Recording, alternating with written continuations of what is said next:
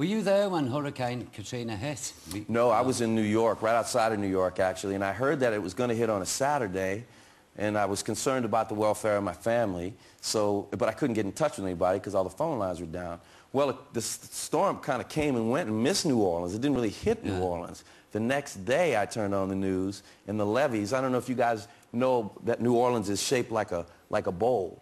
And most of the residential area is in that lower part. It's actually 20 feet below sea level.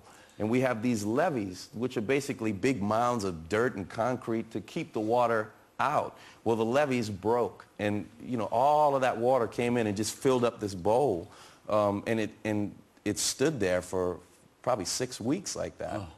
Were you prepared for the devastation when you got back? I mean, no, you're talking about, people don't realize how big New Orleans is. You're talking about hundreds of thousands of homes and hundreds of thousands of people. No, it was terrible. I mean, like, you find yourself in these, my Aunt Jessie and Uncle John, my Aunt Jessie's probably 71, my Uncle John's probably 81, and they were on, they had to come rescue them by boat. Next thing you know, they're on the interstate trying to hitchhike to Houston, and you're thinking, man, this is wrong. Yeah, and they have money. I mean, the people who didn't have money, I could go on and on about the things I saw. It was very, very confusing. Must have been real confusing for you guys over here. Oh, terrible, you know? Especially when I'd been there and I spent a lot of time there. So you went prior to Katrina then? Yeah, prior. Okay. And all I talked about, and we showed it was a travel show, and we showed it on the television, this lot will tell you.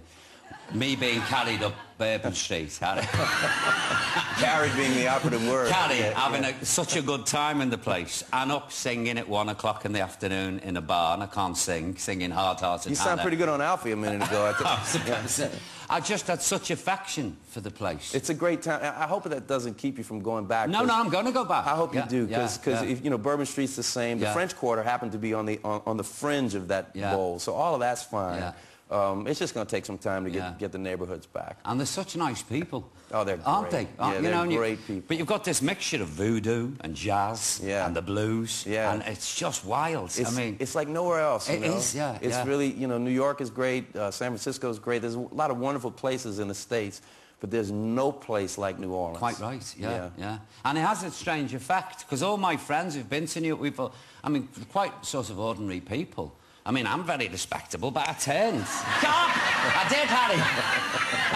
And I was ricocheting down the street. I just loved the place. I was really, really devastated. Well, you're our kind of guy, man. We'd like to have you back. And again, I hope people, if they do decide maybe for a holiday to go to the States, that they visit, because not only is it still a wonderful place, but New Orleans really needs that. They need that influx of tourism dollars. Oh, we're all going, aren't we? Yeah, let's fly. So if I organise a coach trip, we're all going to New Orleans. Right, you're sorted. I'll be your personal tour guide. Leave it to us. That's it. And I'll drive the coach.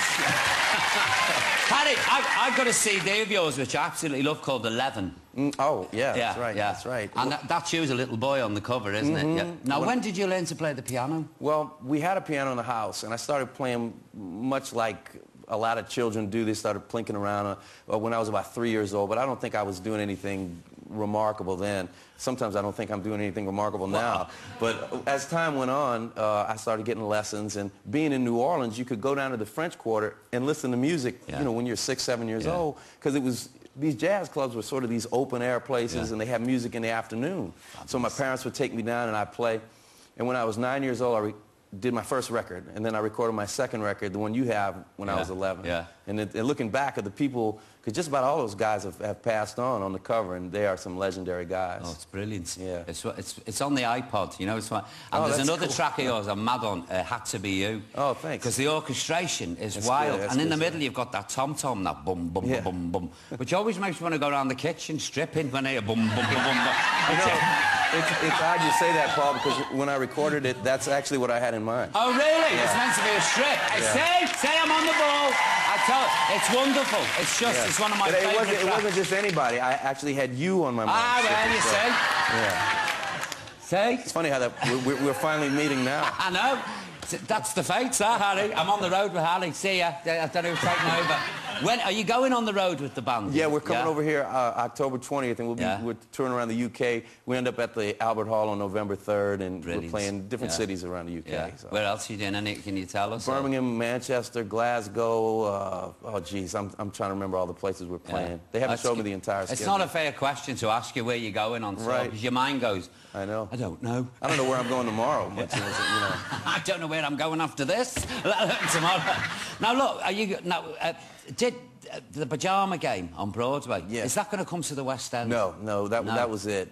It's a great show, and I had a lot of fun doing it on Broadway, but 8 times a week of the Pyjama Game, I'm kind of pajamaed out now. It is. I mean? So the matinees are the killer, aren't they? Well, we had an interesting schedule because we did 2 shows on a Wednesday, 1 Thursday night, 1 Friday night, 2 Saturday, and 2 Sunday. So I had two days off. I had Monday and Tuesday just to sort of decompress and spend time with my family and everything. But it's the two, you know, you come off and then you think, I've got to go back on and do all this But again. you know, I didn't, it sounds unbelievable, but I never felt like that.